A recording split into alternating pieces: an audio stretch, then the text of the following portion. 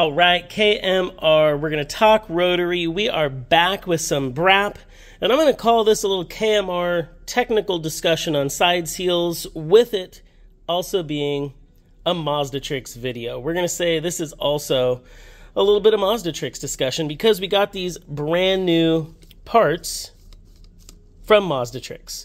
And I think a lot of the times people are wondering how to set up side seals, what side seals they should be getting, and there may not always be an absolutely known quantity of the variations that are supplied from OEM or aftermarket suppliers. There's some variations out there.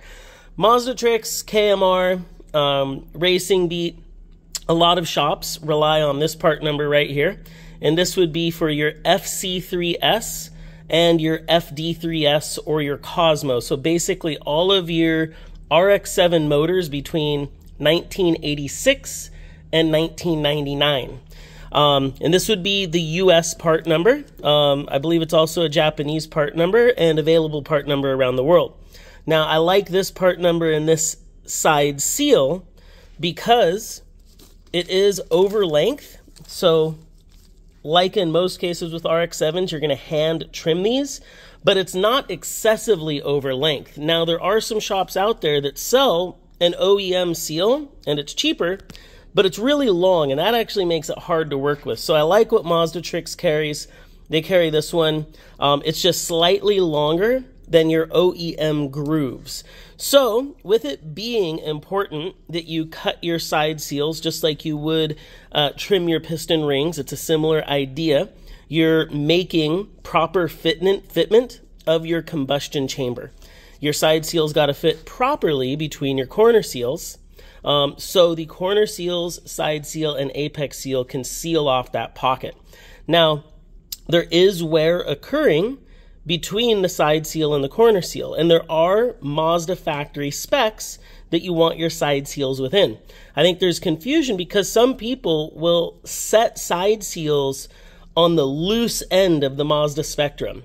And you have to understand that if you're starting with a loose fitment, but it's still within spec, that means you have a shorter running time or shorter wearable time as that seal moves, goes up and down, expands with heat, for that seal to wear before it's out of spec. So when you're dealing with shops, when you're dealing with your own rebuilds, try to get those side seals cut within that Mazda tolerance, but on the tighter side of that tolerance. Not too tight, not too loose. It's very important, actually. Now, when you're cutting side seals, I think this is also an issue. I like to use a little square barrel, squared up barrel, stone bit in a drill press or an end mill. And what that allows me to do is bring this stone, which is square itself on that edge, and has a radius that's almost the same as the corner seal. It allows me to keep that side seal trim as I'm cutting the side seal to the proper radius and proper square angle that the seal is going to wear at. Now, what I see a lot of the times is people will spend a lot of time cutting a side seal, but what they end up with is a weird round beveled or squared end that doesn't actually match the side seal at all. Now that's going to instantly wear in more aggressively and cause more of a compression loss than what Mazda provides. The Mazda end is actually a really nice cut. It's just slightly square, meaning a flat edge, compared to the corner seal, but it's nice and square, it's nice and radiused, it's properly trimmed. So the builder's goal with their brand new side seals, get yourself a junk rotor, cut a little area out so you can drop your side seal in the groove, get yourself a drill press. We sell these little bits. They're on the KMR store. I know they're on the eBay store. I think I have them on the KMR store as well. And that way, when you're cutting your side seals, you're able to not only create a nice square end, but it's also going to match the radius of the corner seal, and you don't run into improper fitment, binding, loss of compression too soon, components that wear out too fast. all of the above. When you're looking for reliability, performance, and good builds, you want to make sure you're landing on the tight end of those Mazda specs. You want to make sure everything fits and moves properly. And if you're dealing with an engine assembly shop or a engine builder, they should know the specs and they should be able to tell you how they're cutting the side seals. And if they just say, oh, I was doing a little hand trim and trust me, the fitment's fine, I don't check the specs, then that's probably not the best sign that you're going to get the highest level of build quality.